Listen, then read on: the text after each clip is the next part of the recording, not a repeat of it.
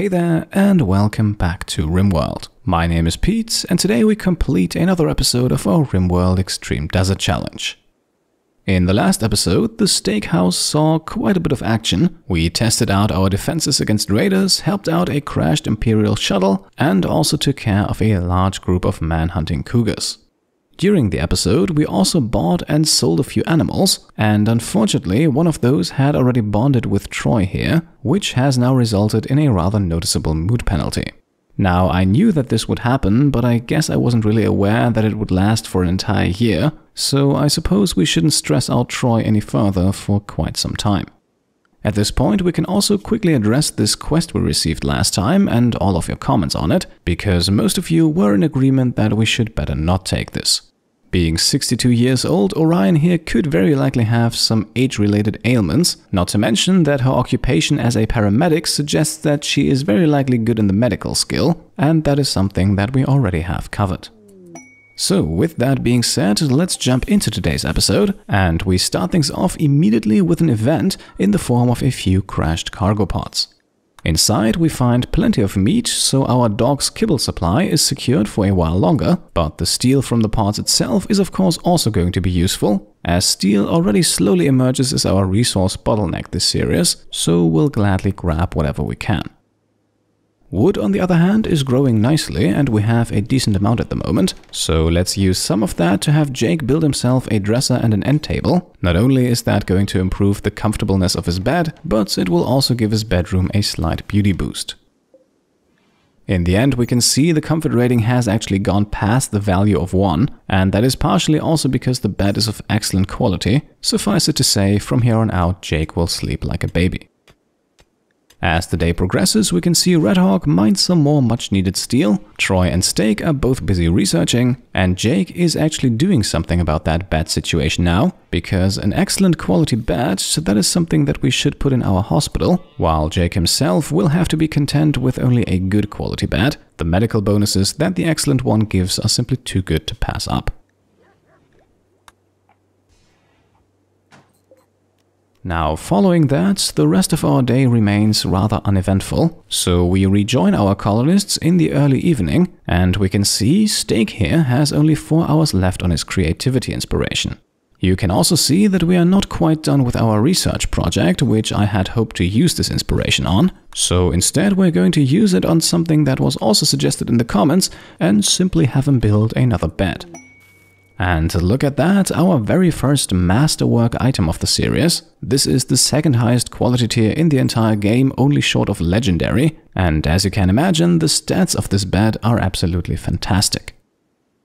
And because of that, we will once again do some shuffling around here. Edmo's steel bed can be deconstructed to give us some precious resources. Our excellent quality hospital bed can then replace it, while the masterwork bed becomes our new hospital bed for maximum effectiveness.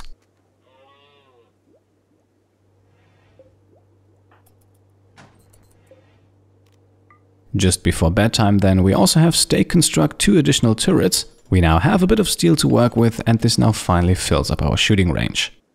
We will of course have to see whether or not that's going to be enough for the next few days, but at least for the moment I think it should serve us nicely.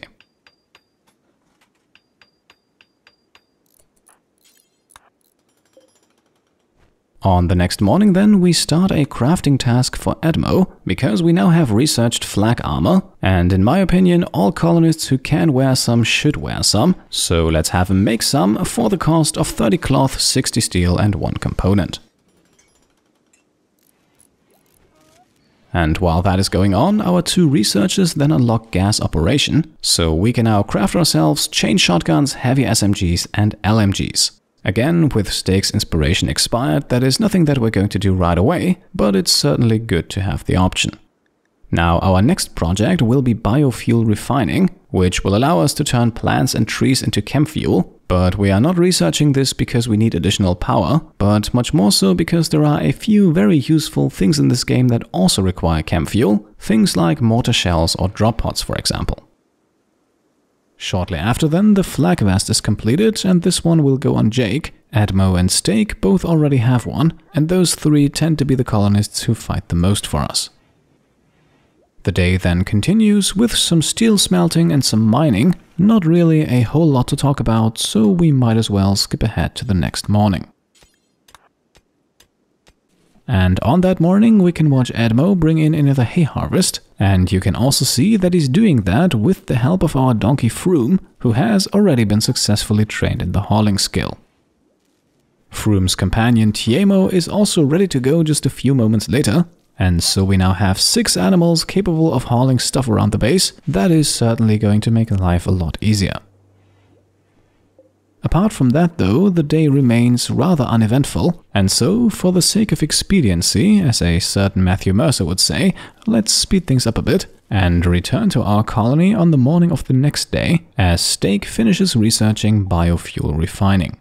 This means we can now construct a refinery, and we'll do that in just a moment. First of all though, let's lock in mortars as our next research project, because I have a feeling that our first siege is only getting closer, so I think it can't hurt to have some longer range defenses. For 150 units of steel and 3 components, we will then construct ourselves a biofuel refinery outside here. As far as I'm aware, this thing does not suffer from any work speed penalties if it's put outside, and our 2 workshops are getting a little bit crowded anyway. Once the construction is finished, we will also immediately start making our first batch of chem fuel, and this requires 70 units of plant matter, in our case rice and potatoes, which I think we can spare, at least from time to time. This then produces 35 units of highly flammable chem fuel, which is actually not that much, especially things like mortar shells require a hefty amount, but you have to start somewhere. Now, since chem fuel can be a bit volatile, if you will, it might make sense to build a separate small storage area for it, and we'll do that very swiftly right inside of our already existing one. And yes, storage space is getting a little bit sparse at the moment, so we should probably be looking to increase that soon, or to perhaps decentralize it a bit further. Which actually brings me to my next point, because I think that our hospital could be designed a bit more space efficient, so let's quickly take care of that. After shuffling a bit of furniture around, we now have our hospital bed right next to the entrance, and we have room for a second storage shelf, which we can use to finally store all of our medicine in one place. Something similar now also happens to our cloth stockpile, which can at least partially move a bit closer to our tailoring bench, and therefore becomes a bit more accessible as well. And so another evening rolls around and we receive the message that Orion has sadly been lost, but again the risk was very likely not worth the reward, and I feel like our kindness has to have its boundaries if we want to survive. Just a few moments later then, we are visited by a trader with a rather intriguing name. Maybe some of you know what I'm talking about, so let's see if Giraffe here has something interesting to sell. Right, so there is really not a whole lot that we can do here, but we are going to sell some herbal medicine to grab all the silver that Giraffe has. And yes, I know I normally say that you can never have enough medicine, but thanks to hydroponics we can quickly grow more whenever we need it, and we have so much of it at the moment that I think we can afford it.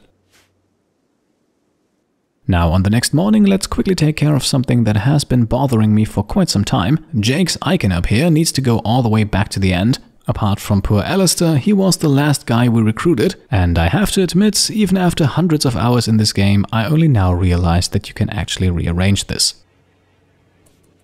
The morning then has Red Hawk harvest the next batch of psychoid leaves, and so just a few moments later we can watch Troy make more flake. And we now also have a separate stockpile for psychoid leaves as well, once again just to ever so slightly increase production speed. The next harvest is then due on our cotton field, and this one is actually taken care of by Jake, Red Hawk and Edmo, but that only means that it's completed quickly. And since we have nothing better to do, let's actually use some of that cloth now, more specifically to make a few corsets. I have ran the numbers, and these are by far the most profitable clothing items in the game. The downside is that they also take the longest to make, but again, we are not terribly busy at the moment, so let's order 5 of these and send Edmo to work. And just in case you're wondering, we will of course use these as trade goods. As far as I know, they can only be worn by female colonists anyway, but as long as Red Hawk does not have any royal titles, that is absolutely unnecessary. In the evening, we then have another group of travelers pass by, but this time they unfortunately do not have anything to trade, while Edmo finishes his first corset, which is then immediately hauled into our storage room thanks to one of our huskies. On the next morning, business continues as usual, with half of our colony enjoying themselves in our potato field before everyone goes back to work, and really that is about all that happens. And again, I hope you are okay with me kind of rushing through these more uneventful days. I wanted to use this episode to try out a slightly faster pace, which is of course only possible if we don't have too much happening. But for the time being, things are quiet, so let's make some progress here and jump ahead to the next event, because in the middle of the following night, we have a slaver caravan arrive. As they arrive at our base a few hours later, we can then see that we will unfortunately not be making any major trades here. A single boom rat is not the type of animal that we are looking for currently, and unfortunately both colonists that are for sale here are simply too expensive. Additionally, whale here does not really offer a skill set that we desperately need at the moment, while I was actually a bit more intrigued by Tony, minor passion in crafting and arts that could fill a need down the line, but again we don't have the necessary funds. So all we can do is sell our flake for a small profit and then wait and see what the new day has in store for us. And that day actually surprises us with another quest a few hours later, as we are being asked to destroy a pirate camp. 4 pirates need to be taken out in order to do that, and while none of the rewards here get me overly excited, we will of course also have the option to loot the camp itself. And even in a small camp like this with only 4 enemies, that could be pretty lucrative. However, we will not embark on the journey just yet. For the time being, we have enough steel to construct 3 more hydroponics basins, and you guessed it right, we will use those to grow even more drugs.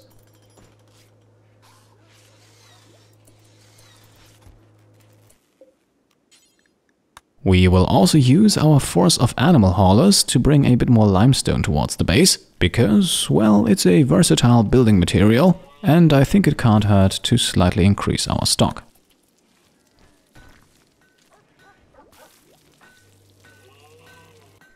In the early evening, we then once again have cargo pods crash down, or more specifically one single cargo pod, and inside we find 4 components. Nothing terribly useful, but of course we'll take it, just like the steel slag chunk right next to it, but I will admit I had hoped for something a bit more valuable. Now, before the night fully sets across the desert, we have one more crafting task to complete, as we will now have Edmo make a flak helmet. At the moment, all of our colonists are wearing something that I would not really call protective headgear. Most of it serves as heat protection, but a cowboy hat does not really do anything to stop bullets. So for the first time in this series, I believe we will now be using some of our plasteel alongside some steel and some components to make our first true helmet. And while that is happening and the rest of our colony is already fast asleep, another quest pops up, and it looks like once again someone is looking for some laborers. Now this time they only need 1 able body, but still I think we will skip this one. A goodwill gain with a faction that over time will default back to being hostile with us is not really worth much in my opinion. Not to mention that we would be losing a colonist for 10 full days, which would not really work that well with another plan that we have. And for that plan, we are actually also making this flak helmet here, which as you can see turns out to be of excellent quality, which I had honestly not expected, but of course it's much appreciated. Before Edmo goes to bed himself, he can also quickly make a second bedroll, because on the next morning we will do some traveling. First of all though, we have to accept the quest here to learn exactly where we have to go, and we will do so for the most valuable loot, which includes a side trainer and a hand talon. The pirate camp location is then revealed to be quite some distance away, but a small section of road runs between here and there, so travel times should be manageable. Now on this mission we will be sending out the dynamic duo of Jake and Steak, who can now both get combat ready. Steak will equip a flak jacket, as he will likely be staying in the back a bit more. Jake, on the other hand, will put on his full suit of marine armor, as well as the brand new flak helmet.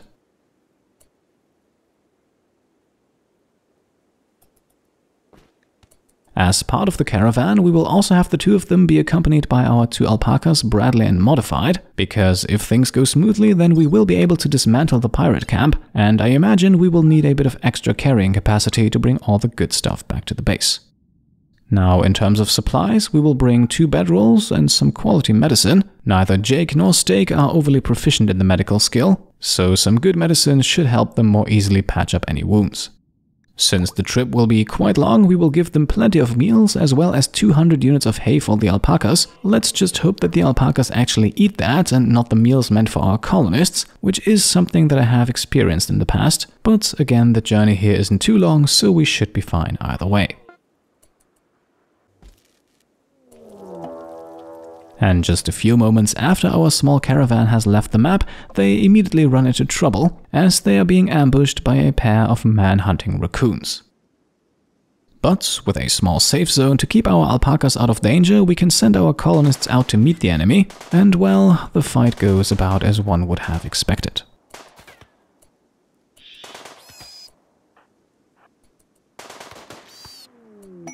So, moving on, our caravan continues their journey. While back in the base, we first learn that our donkey Froome is pregnant, and then we encounter a lone iguana that has somehow found its way into our fields, and which will, in just a moment, find its way onto our dog's meal plan. As we watch our caravan's final few hours of travel for today, we are then greeted by a psychic soothe, so Edmo and Troy will now receive a slight mood bonus, but I don't think the radius of the soothe extends all the way out here, so Jake and Steak should be unaffected. A few hours later then, our caravan makes camp for the night, and the steakhouse is already fast asleep as well. On the next morning then, a flash storm strikes the desert, but luckily not too close to our base, and as usual, it also doesn't last for long. And so, while our colony experiences another rather uneventful morning dominated by the potato harvest, our small caravan slowly makes its way through the hills and mountains and eventually arrives at its destination in the early evening.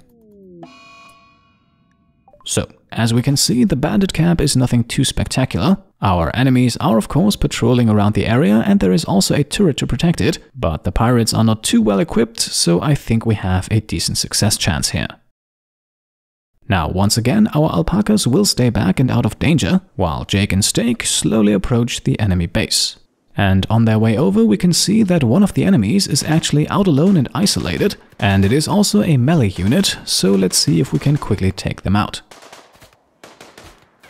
Alright, perfect. This should already make the fight a lot easier. And with the remaining 3 enemies now approaching, we will lure them into the cavern here. That offers a lot of nooks and crannies that we can use as cover, while we slowly decimate our enemies.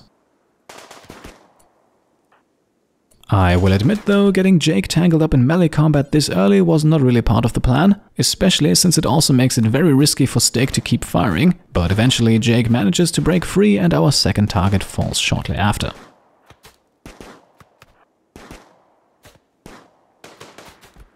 You can see though, Jake suffered 2 injuries here due to friendly fire, so let's try to avoid making more mistakes like that in the future. With the remaining 2 enemies pursuing us deeper into the cavern, we can then lay down some crossfire, and since one of the pirates here takes a bit too long to find adequate cover, they fall quickly, and that also causes the last one to flee. We will of course not let that happen, and the kill is confirmed just a few seconds later, and with that the base is pretty much cleared, except for the turret of course. Now we have already suffered some injuries, so I don't think it's wise to take on that turret head first, and luckily we don't have to. Instead, we can easily break our way into the small building here, reveal a dining room area inside, and then break open another small piece of wall which gives us a clear shot at the battery that is powering the turret.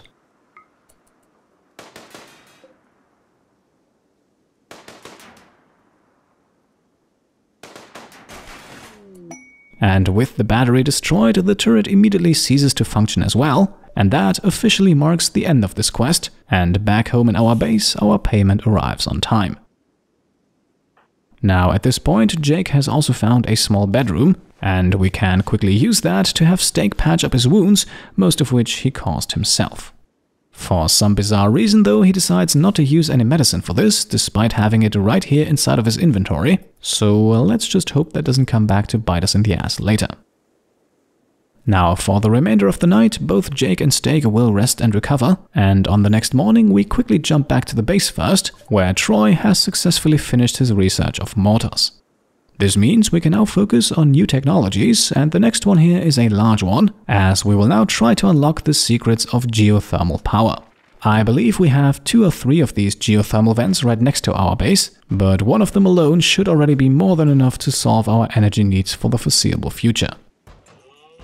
Back at the pirate base, meanwhile, we are doing some deconstruction work. I know that we will likely not be able to bring all of this back with us, but steel, cloth and components are valuable items that should be prioritized.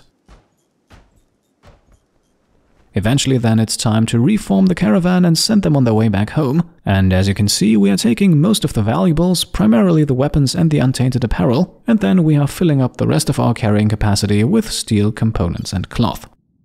However, we will not send our small group back home right away. Instead, they will make a quick trading stop at the Black Troska tribe. After all, we do have a couple of items that might be worth selling. Back in the steakhouse, meanwhile, another evening has arrived, and with that we are actually about to complete our 10th in-game day of this episode, which is, again, a slightly faster pace than usual, but at least to me it felt like it was a good one, and it allowed us to make some good progress. However, for today, I think we can make the cut at this point. As always, I hope you enjoyed the episode, and if you did, then I would of course be very happy if you could leave a thumbs up.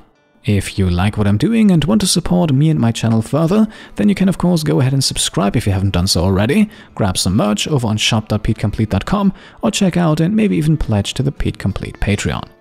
Thank you all for watching, and I'll see you next time. Cheers.